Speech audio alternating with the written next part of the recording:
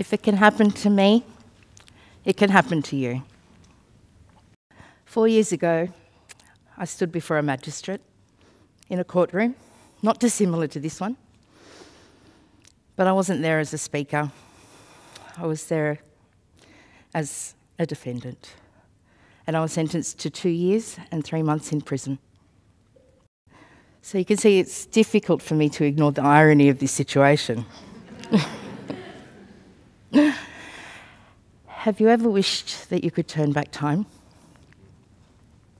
Have you ever felt guilt and shame for a bad mistake that you'd made?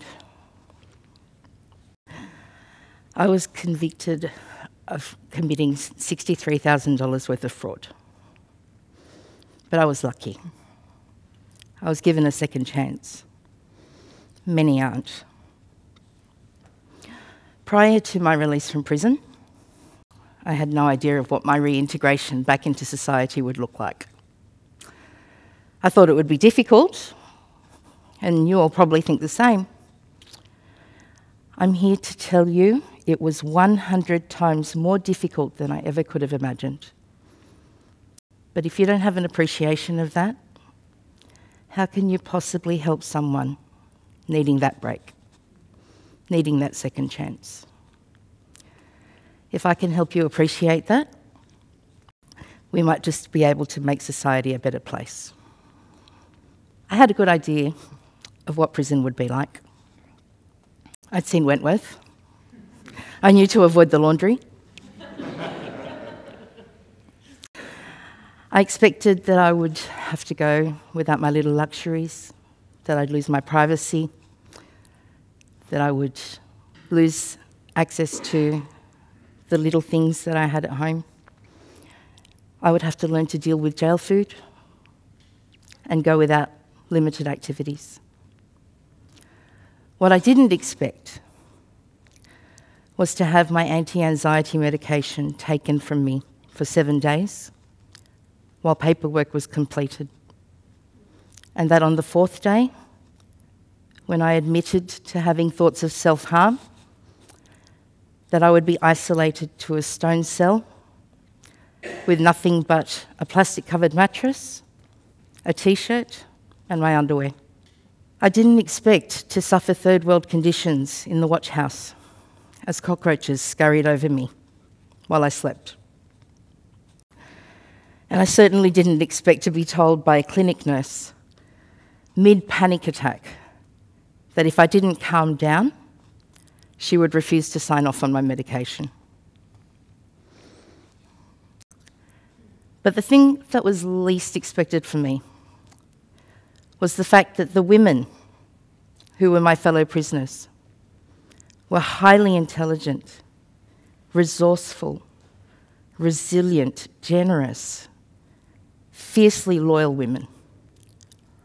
These women had everything that you required to create yourself as a normal life in society, except for one thing: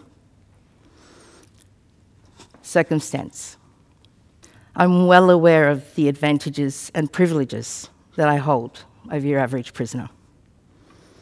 I have the privilege of a wonderful upbringing with my parents in a loving family. I had a stable childhood. I had cognitive privilege. I had an education. I was able to problem solve, and I was able to advocate for myself. I had the privilege of knowing that when I was released, I would have a roof over my head and I would be financially supported until I was able to do so myself. Unfortunately, this isn't the norm. According to the Australian Bureau of Statistics, 54% of parolees are released to homelessness. 60% of parolees have diagnosable mental health conditions. And 80% of the women who are released from prison are mothers. The average parolee in New South Wales, where I went to prison, is released with nothing but $50 a travel ticket, their release certificate, and if they're lucky, the items that were on their person when they went to prison.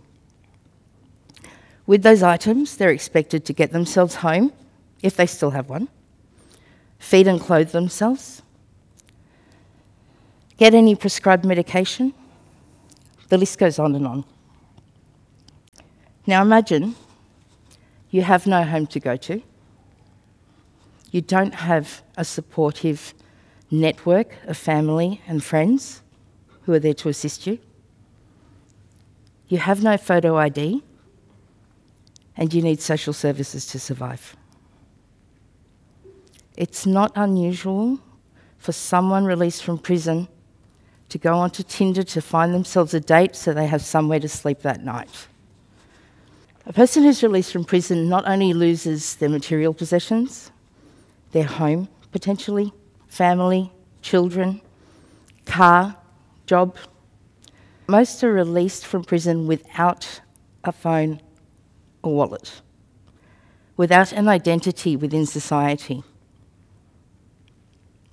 Think about the number of times that you use photo ID on a daily basis. Without it, in our society, you simply don't exist. People who have been to prison have a bigger identity behind bars than they do in society. But don't forget, these people are smart. They're capable. They've suffered more trauma than you and I could ever imagine, yet society keeps them prisoners after they've done their time. My reintegration, I like to think of it as an iceberg. What you see on the surface doesn't really represent what's going on beneath the water. And you don't actually see the work that's gone into getting me to where I am today. But I can let you know, I completed 18 months of home detention with an ankle bracelet, 12 months of parole, 6 months of prison, 400 hours of community service.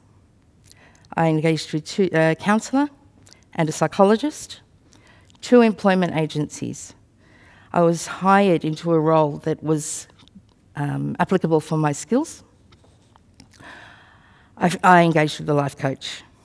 I've done numerous life improvement courses. I've got my licence back. I've re-engaged with my children, and I've reached out to my victims in an attempt to apologise. Now, given that that's what I needed to do to get to the stage that I am standing here today, what hope does someone without the support network that I had have of doing the same? And why would they want to? Because it goes even further than that. People who are in prison have better access to services than they do in society. I was in prison for 6 months, and in that time, I was put on a housing priority list. I received tooth repair from the dentist. I was represented by a barrister in court, and I received a psychiatric evaluation. It would take years to receive the same services funded by the government otherwise. But let me play devil's advocate here. 45% of everybody that goes to prison is sentenced to 12 months or less. What if we were to take the $120,000 that it costs to keep an adult in prison for 12 months and use it instead to wrap them up in the services that they require to help turn their lives around and help them reintegrate back into society? How much better would that make them feel about themselves? How would it impact the way that they see themselves in society? And how in turn would it then help society and benefit us? Because the thing is, behind every criminal record is a person, just like you.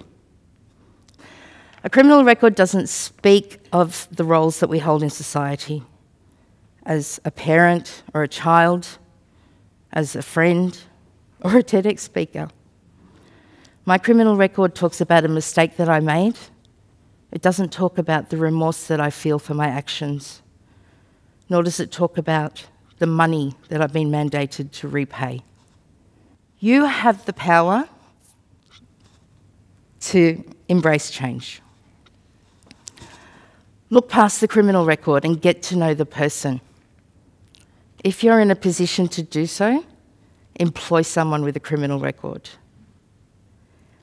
Use your existing skill set to volunteer to help someone or become a mentor. Donate or purchase from worthy causes.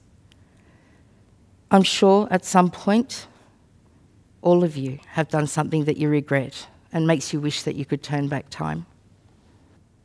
Your actions might just help to make all the difference. You may just allow someone to have the same second chance that I did, because you have the power to change someone's life. Thank you.